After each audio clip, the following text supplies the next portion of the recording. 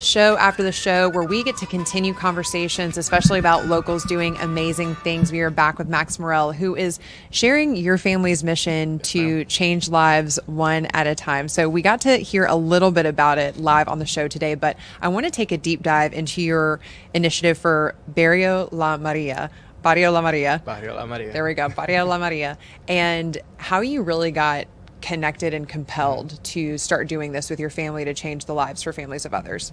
So a deep dive is a deep dive then. So essentially, we'll start from the very beginning if you like. Yeah. With my family, I mean, we grew up dirt poor, like completely poor. I spent 2 years without my parents at a very young age when my parents came from Dominican Republic to the United States to set up life for us. It's a weird transition, especially when you're getting a green card or getting your paperwork. It takes a very, very long time. For us, it unfortunately took 2 years. So that was 2 years without my parents. It forced me to grow up very, very quickly. When we moved to New York, Jana, it was one of those where it was like the size of this room, like Wow. 700 square feet, if not less. For your whole family? For my whole family. I'm one of five. So we have 5 kids and then 2 adults, and we were just crammed in there. But every Christmas, I recall my mom going to like the Catholic church, and it was, getting toys from us and different things. And back then, even till now, I'm like, I don't want anything. They worked so hard to provide for us back then that I was just like, I don't want anything at all.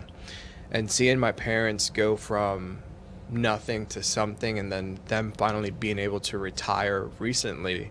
And we're talking about a guy that worked landscaping most of his life. And then my mother, she worked at a Taco Bell. And then from Taco Bell, she worked as a custodian at a school. So their entire lives, blue collar, their English was horrible. But they got by. And they worked very, very hard to get to where they're at now. Recently, they've retired. But every year what they would do is that they'll come to me and my brothers, and it was one of those where it's like, hey, you have old clothes, you don't need them anymore, give them to us. And they would put together a box, and that box, they'll put it in a shipping container, and off to Dominican Republic it went. We never saw the clothes or anything like that, but it was to serve the community where they came from.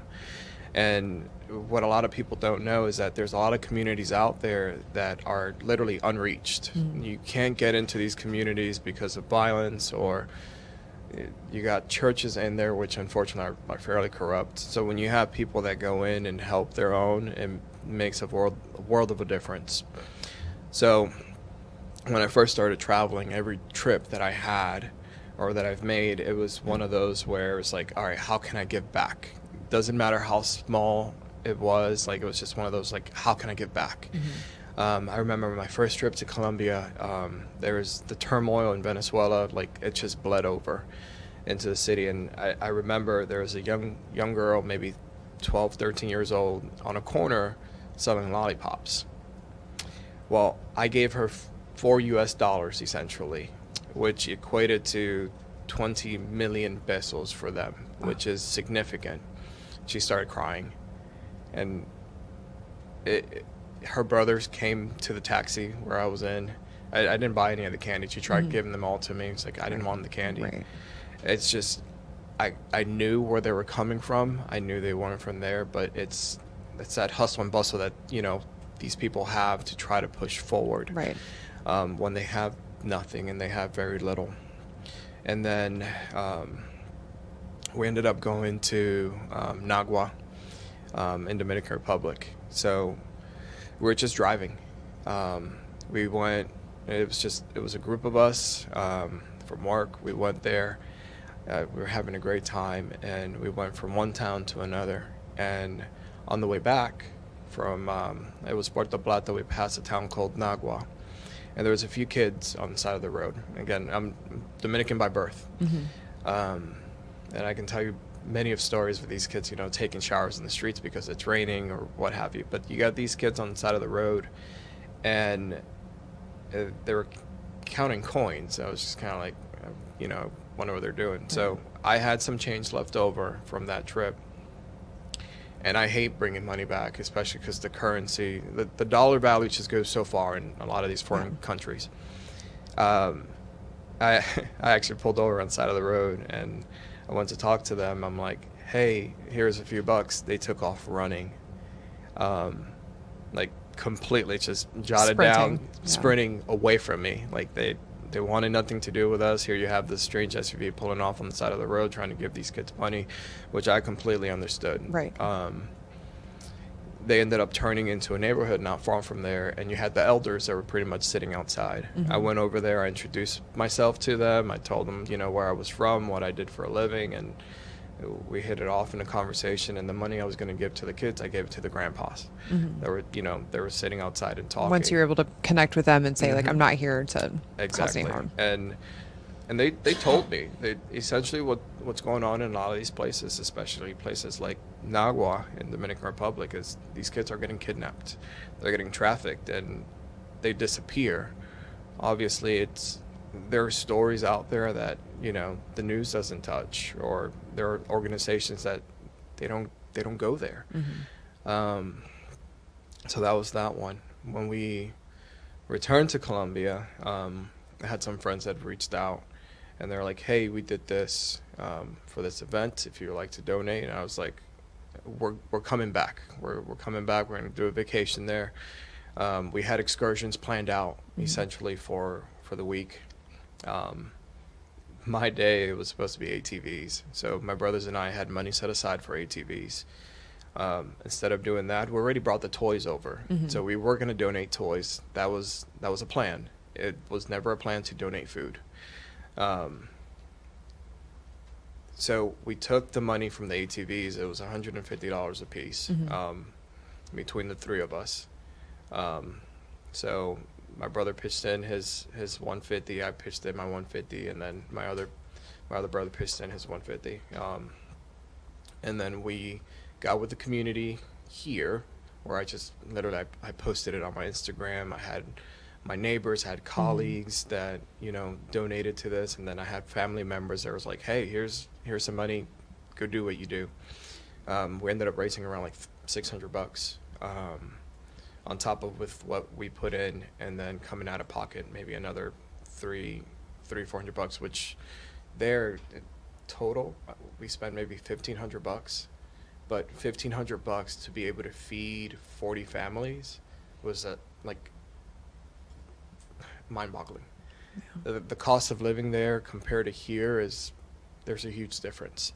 When we were there and we were doing the donations, the part that broke me the most was we had kids that would tell kids, hey, we just got toys. So initially we had a list of, 40 families with their kids, but kids talk. And as they talk, I'm like backing up because I feel like I know where this is going, and I was told not to cry specifically. As they talk, we ended up having close to 100 kids show up, and having to turn away that amount of kids, it was just, it was heartbreaking. But where we were at, if you saw the video, can we actually roll the video? That home. The home that hosted us was nice compared to, the homes that are like further down the road, like you're talking about. I don't even know how to describe it. Because, I do actually want you to try to describe it, because the homes here, I think we have to agree that like it's a challenging term, because these are homes made of pallets, things that you would ship on. Yeah. You'll see some of the photos here in a second, and my heart breaks for you, because I'm just looking at this video and like I can't imagine people continuing to line up and not having what you needed. So this continuing to grow. The lady that was there a few moments ago, she actually had cancer, and like she came up there with her child, and like she was frail, like super, super frail. So there's this one young lady that she's not in the video, but we made sure that we reserved some food for her because she was working. Right. But her home, it's pallets. They'll put curtains up behind the pallets. They'll they may paint the pallets. Her home was green, like a bright green, but it was just pallets. Yeah. You can see through it. You can move the curtains. You know, they can open up the door and just walk on in, and it's just like tin on top of the pallets. There's another one with an older man. He has like one light bulb in his home, and his walls are just falling apart. But again, they're just pallets, and they put dirt in between to cement it in. But it's one of those where, Jana, it's such a tourist hub. The only thing they care about is the tourism. They forget about the people that live there, outside of there. So even as tourists, like, we'll show up there. We can have a great time. We can eat, you know, a steak dinner for $6. Sure, no problem. But everyone else outside of there, they may go hungry that day. So that's why, like, we made sure that the kids had at least one hamburger that day, which was phenomenal for us to be able to do that. But it's heartbreaking when it's one of those where it's like your own community forgets you exist. Or you can't rely on a church in your community because that church will take everything and it just disappears. So when you have that outside help, that little extra push goes a long way, which is why long-term wise, I know my goal. My goal is eventually is to start something up where I can reach the unreached. That's the name that I want that I want to use. It's reaching the unreached. Because there are a lot of places that churches can't get into. There are a lot of places that organizations don't get into at all. And it's not so much that they can't, it's that connection. Being able to connect with the right people in the right places, and being able to do that. I've been blessed, essentially, because I've been able to connect with the right people. I've been able to go in and make friends and, hey, how can we give back to this community? And to have a family that'd be willing to host us in an area where tourists are not allowed at all was more than I can ask for. And I love that you're just demonstrating here. Obviously, this QR code, you scan it right now with your phone. I know you have a phone in your hand. Lift it up, scan the QR code. Whatever you can donate is helpful. This is one of our own community members going out, making a difference. And I know that this has such a heartfelt connection for you, just demonstrating that, hey, if you wanted to, you can. Absolutely. And just taking that initiative. So everybody watching with River City Plus this morning, I'm sure your eyes welled up just like mine did. If you feel moved in your heart, please, please, please just scan that QR code, share it on your Facebook. Everyone has one of three things: time, talent, treasure. I always say this. So share one of those with Max and his brothers. We are reaching the unreachable one person at a time. So Max, thank you so much for sharing that story with us this morning on River City Plus. We really appreciate it. Okay, everybody, we're going to be back with you tomorrow morning for River City Live, highlighting locals one at a time.